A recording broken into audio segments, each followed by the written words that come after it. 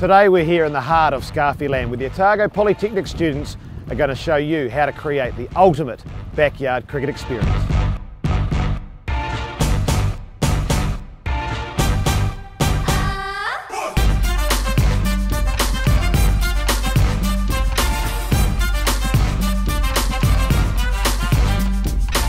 Well, Grubby, we're out here in the middle. How's conditions looking? It's very green.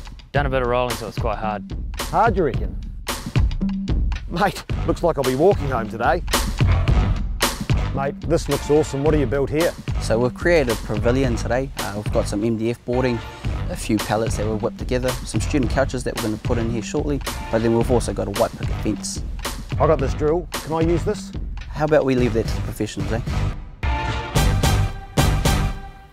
What are you guys doing up there? Oh, we've come along to set up a zip line so we can get some overhead footage of the game, and we've even set up our own corporate box. Yeah, I think we'll leave that one to the professionals. Yeah, I think so.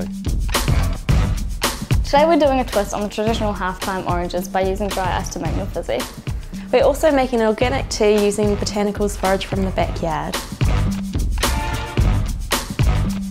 Well, we heard the OP team was down a few fielders, so us designers came up with a creative solution and whipped up a few extra players for the outfield. Cool guys, so we're going to go through a few different exercises related to the cricket movements, so hopefully this will get you ready for the game.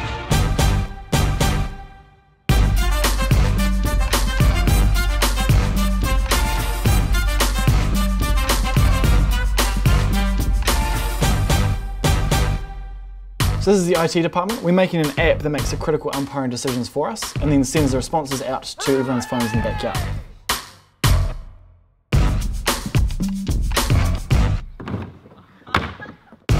So Craig, what are we working on here?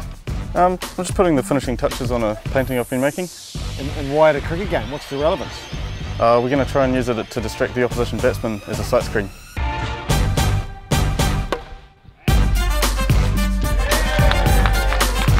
Did you boys build this from scratch? You're going to use it as a drinks cart? Man, a few words. I think he thinks he's the Stig.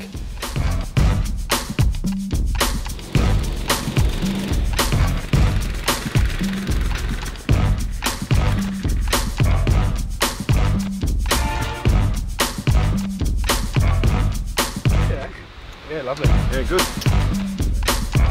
What have we got here? Is this third umpire? Not quite. We film the game and then we analyse our players in the hopes we give them the edge. So this is Ian. He's going to be a secret weapon today.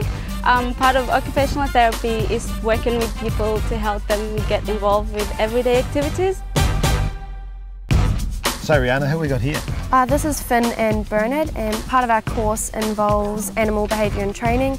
So we've been training these guys up to play a bit of cricket. Right, let's see how they get on.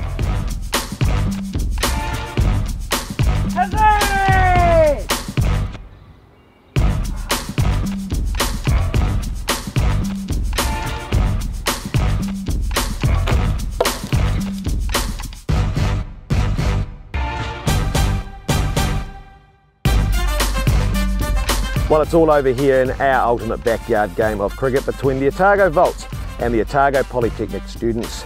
Just remember, if it's your backyard, it's your rules. Have a great summer.